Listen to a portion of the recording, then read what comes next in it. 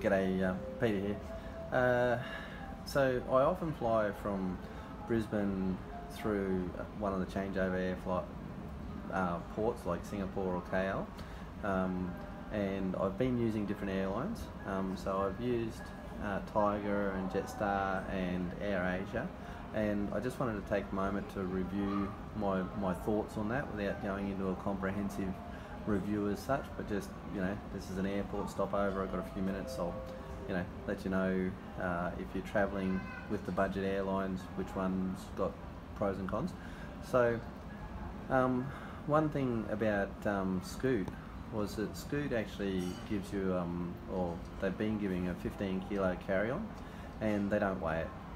So you turn up at the airport at the Gold Coast, and I'm checked through to Hanoi oftentimes, and so Scoot never ever made me weigh the bags or anything.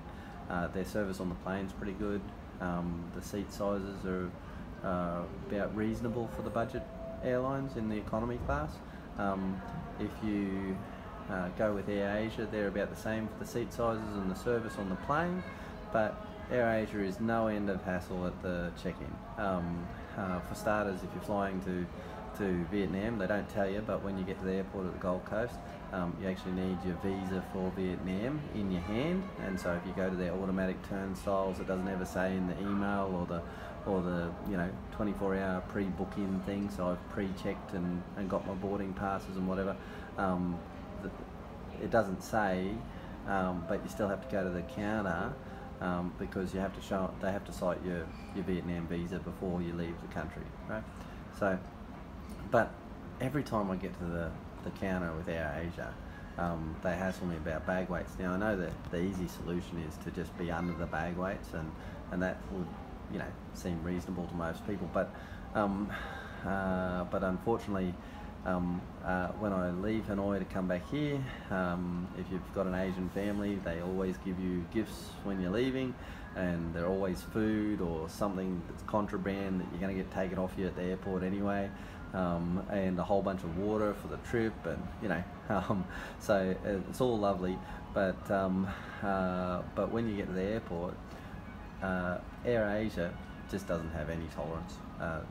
2 pieces of luggage under 7 kilos, like 7 kilos for 2 pieces of luggage. You can't even, like a bag, my suits would weigh more than that, 3 kilos at least, and then your computer, there's another 3 kilos, so that's your carry-on.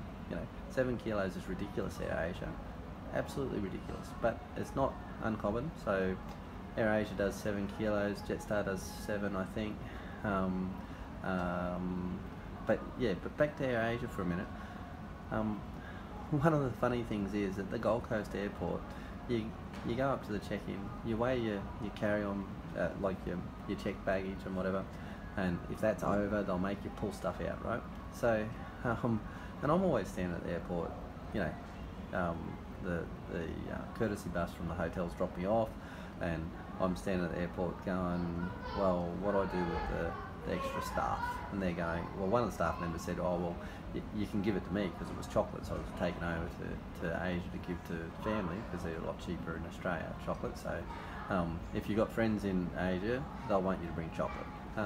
But anyway, so I'm going, well, yeah, I can give you the chocolate, but I just bought it, I'm probably not going to give it to you.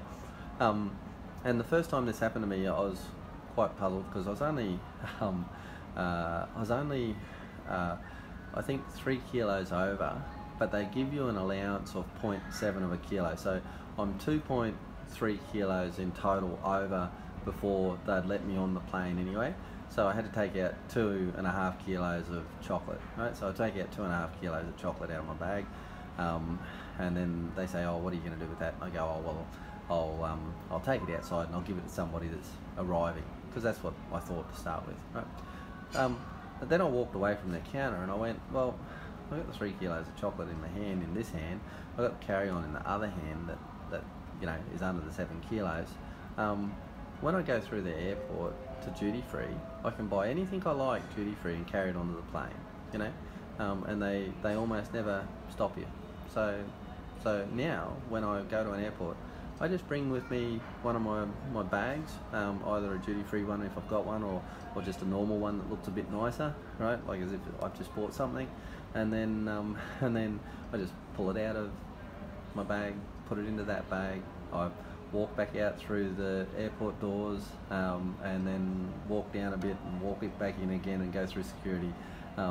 And so far I've done that, half dozen times, and with AirAsia, and because they do have cheap flights, so that's why I book them. But so long as I can take the stuff out of my checked luggage and carry it on, and physically carrying it on sometimes difficult, but and long as I tell them at the counter that I'm going to throw it away, they're happy, all good. They don't tag your bags or anything. They say they weigh them at the turnstiles on the way through, and they normally have the same staff between downstairs and between upstairs, and so potentially if you're walking through with the chocolates in your hand, the same staff member might go, oh hey, actually you can't take them on, I want those. So that's why I say put it in a bag that looks like you've bought it from duty free, and then Bob's your uncle, and off you go. Now excuse me. So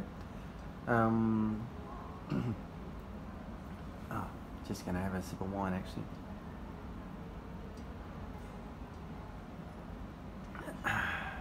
That's better.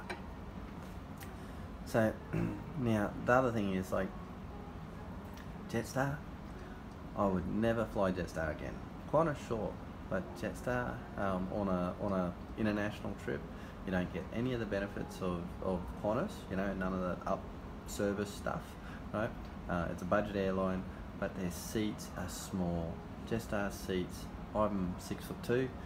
My knees are jammed against the seat in front of me, right? So I'm wedged in, and if you've got a big bloke beside you, and I'm not that small a bloke either, it makes for a really uncomfortable trip with Jetstar. So I'll never ever fly Jetstar again.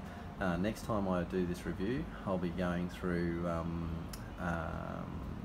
the Chinese stopover. I forget the name of it. Oh no, actually it's going through Taiwan now, but you're not allowed to call it Taiwan or something. But anyway, not to be political, but flying China Airways, so it'll be good to do a review of China Airways and what they're like. They're not a budget airline. Like, their ticket's about $750 for the return, which is a good deal, right? From Gold Coast to Hanoi, or Brisbane to Hanoi for that one.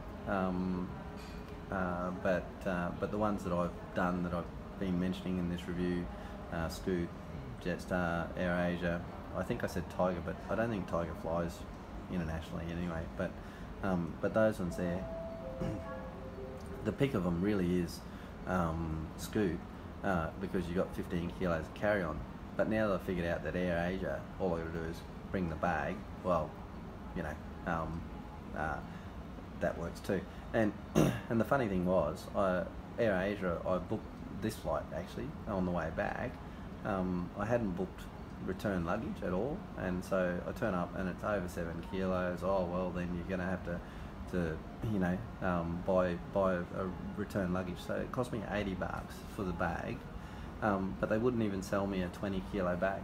They only sell me a 15 kilo bag for return checked baggage. 15 kilos for a checked bag return. So of course my bag weighs 19 kilos, which would normally be under, and they wouldn't let me check it through. I had to take out well, weighed 18 and a bit, and so I had to take out 3 kilos of food that I'd been given, and so I take it out. And same thing in Hanoi. What are you going to do with it? Oh well, I'll just go and give it to somebody in the arrivals. Okay, I'll walk away, put it in a bag, carry it on. Nobody cares. So so if that helps somebody, I'm glad. And like I said, I wouldn't fly Jetstar. Not any chance in the world. And the other advantage with flying AirAsia is that, like, on the way back in KL, if you get to the the um, the departure lounge like early, so you get there about an hour and a half before, when nobody's turned up yet, then you can often actually upgrade to the flatbed. Now, if you book the flatbed online, it's about $1,000. But if you book it at the the bookings desk, your check-in, they normally want about $600. But I found out that if you book it at the actual boarding lounge, I normally just rock up there a bit early, say, hey, do you have any flatbeds available? Oh, mind you, now that I've said this and I've put this on YouTube, everybody will be bloody doing this. I'll never get one. So anyway, you better like, click, share, comment, and all of that stuff. So then at least I can get some of the money back on YouTube ads or something. I don't know. But I like to help people, so hopefully this helps somebody. Because upgrading a budget airline like AirAsia to a flatbed makes it a first class ticket, and the return fare is normally about 300 Australian for me to upgrade from economy to flatbed, and the flatbed is awesome. The only thing is you lose any meals or whatever. Again, AirAsia's got some funny policies, but the flatbed thing in AirAsia is really good. Like, it lays dead flat, or pretty close to dead flat, because the plane's up on a slight angle, and I always have a top sleep flying back with their flatbeds, and for $300, that makes it a $600 flight. Even Qantas, wouldn't be able to offer me business class for that, and business class isn't even anywhere near as good as their flatbeds. So anyway, alright, I hope that all helps somebody. I'm probably rambling, that's probably all of this wine, but I get another glass of this to go, right, on my 3 glasses. Now, it used to be unlimited, but ever since I've been stopping off here, it's been 3 glasses after the first time. So anyway, alright, I'll catch you later, bye. Remember to like, comment or share, especially if you take up all my flatbeds.